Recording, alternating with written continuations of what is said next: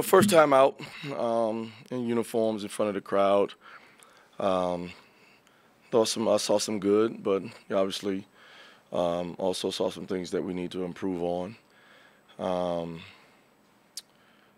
but you know, it was good to get it on film so we can break it down, show our guys, and then operate accordingly going forward. But like I said, saw some good, saw some things that we need to improve on. Defensively, what did you think? I know that's one thing you said yesterday you were going to focus on with defense and rebounding. It seemed like you got off to a slow start, but picked up on both of those aspects. I told our guys, don't let the numbers fool you, a little bit. I thought we did give up some open shots, which turned into long rebounds. But like I said, I thought there was times where it looked really good. I thought we did a better job rebounding it or having the mentality of the game rebound in the second half.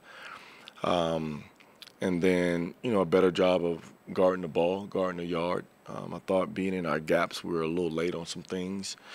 Our edge probably wasn't as great as I thought it would be. And, one of the things I told our guys I was not happy with was the cardio, because I told them, at the end of the day, we're going to have to win the cardio battle. 20 turnovers tonight, Alan. How would you assess? Well, I would say my thing with that, we turned the ball over way too much. I'm not so caught up in the last couple of minutes because we really haven't done anything in the sense of press offense. All we did was put it in, but we haven't went against it. But I was happy at the 47 points that they had with 2.5 minutes left, and then the turnovers at the end there. I'm okay with that, obviously, right now because of not having enough reps at it. But it's still no excuse for us to have that many before that segment toward the end. So is that something you guys will practice more leading up to? I wouldn't say practice more. I would just say you have to practice it. I wasn't caught up in it because we just didn't. We just haven't done it yet. All we did was put it in. But even with that being said, I told our guys because of us being I was unhappy with AJ with that left hand pass. I thought for him being a senior, he should be more poised in that situation. And then we actually didn't even run our press offense correctly. So to me, I think that part is a small fix. But within the half court, turning the ball over, I was unhappy with that. I know you said that you were going to kind of keep things vanilla on offense in this game. First half, you guys shot 62.5% from the field. Everything seemed like it was falling. Second half, I think went down to about 30. What was kind of the biggest difference there? You know what? We did keep it very vanilla. I thought the difference in half, we probably had a little bit more patience in the first half, settled for some good shots. Got the ball moving a little bit, touching the paint and kicking out and things of that nature. I thought in the second half, one of the things I said to our team too, that was the second department that I was unhappy with was our shot selection, because I thought there were times where, we were shooting the ball, or I shouldn't say, I've explained our shooting, to our guys, open guys and guys with that ability in our program. And I just thought we had a few guys that were just a little trigger happy and shot the ball a little too early just because they were wide open. And I told those guys, look, there's going to be times where that happens. You have to be comfortable to know that that's not a good shot, especially if you have not made one.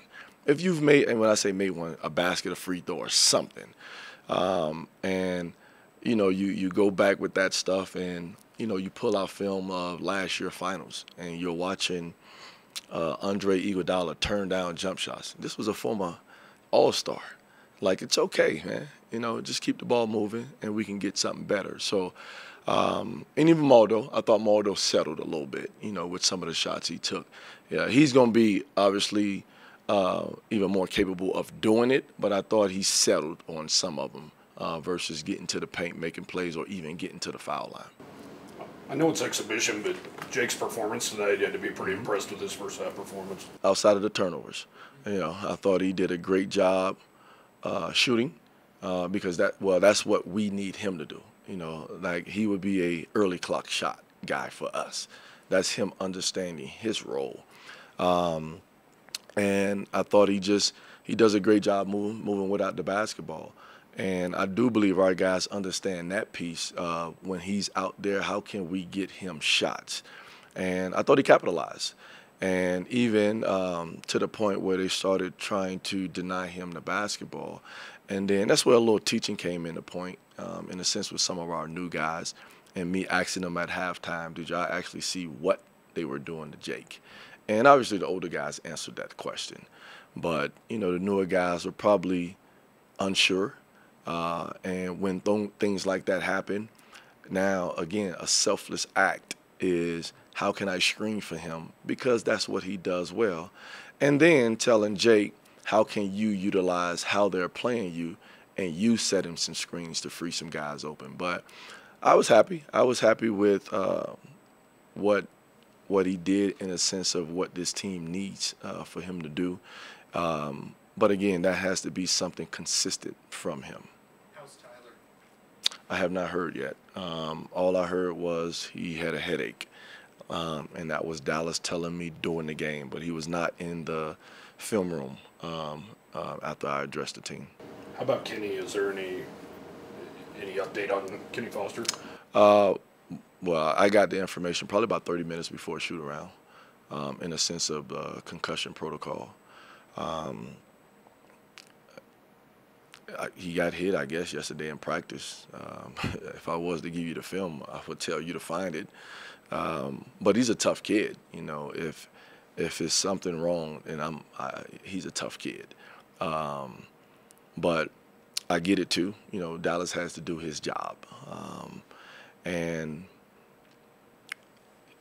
from my understanding, I don't think it should be a problem going forward in the sense of getting ready for Idaho State. I take it you really want to see Kenny in action tonight? You know what? I've seen him enough, to be honest with you, from the summer. Or when I say see him enough, he's done enough things for me to feel comfortable with what he's doing that he's going to play for us. This would have been another good test run for him, being that he was an incoming freshman. Thought he did a great job in the close scrimmage. 9 points, 8 rebounds or something like that. But, would I have liked to see him go through this with jersey on, fans in the stands? I think that part, is a small thing. But when you haven't been through it at this level yet, sometimes it could be a big thing. What's your assessment of what you got from the bigs tonight? Well, you know what? I didn't put Thompson in any good situations tonight because of our offense and what we were running. And again, keeping it vanilla, so to speak. So he wasn't put in scenarios to where he would probably be effective. But I had a really good sit down with him probably about 3 or 4 days ago, just talking about his aggression, both offensively and defensively, and looking for his game, to be honest with you. And I would tell him, like, even tonight, 5 attempts for him would not be good enough for us. And that's not to say force shots, but I think he has to be a viable option when you're thinking about Maldo, Jake, and Thompson. He has to be a guy that's consistently helping us in the points department as well. I thought Tyler was okay. First time out, I thought he was okay.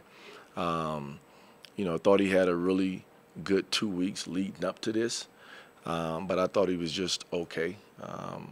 Cardio-wise, I thought he was okay. I thought he got tired a few times, because energy is probably his best asset in going after rebounds.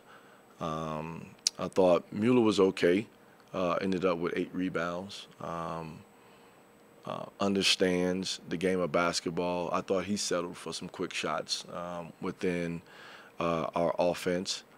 And then, TJ, I just thought was okay. Yeah, I didn't think he was horrible. I didn't think he was bad. But I think TJ is another guy that has to understand how to utilize his ability within our offense. But, again, I didn't really give him a lot offensively in a sense of our playbook. But even within that, having a feel. There was a few times where I told him, "Come on, drive the basketball. It's open." Just because of what Jake was doing, now it spaces the floor even more, especially with you being a skilled four, to be able to put it on the floor and get to the basket. But I wouldn't say I'm just overall happy, but at the same time, again, it wasn't about necessarily winning the game. It was more about trying to get guys out there so I can see some things. Any reason Jay didn't get in tonight? Who? Oh, Big J? Oh. Just didn't, to be honest with you, gosh, he's only like 2 days back off of his concussion. And I just wasn't ready to pull the trigger yet. But again, like I said, I don't plan on redshirting him. I think he is going about it the right way with how he works in practice. I just thought it was too quick in a sense of coming back off a concussion to try to get him back on the floor like that.